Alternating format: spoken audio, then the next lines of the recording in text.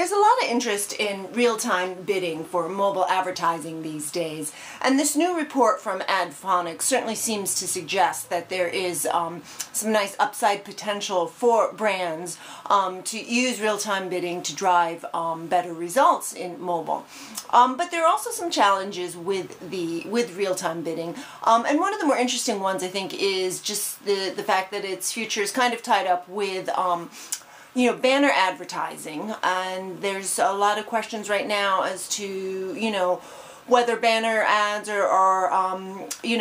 how great they are in the mobile space. Basically you're just transferring something from the desktop onto a smaller screen. There are a lot of accidental clicks with banner ads, and, ultimately mobile advertising may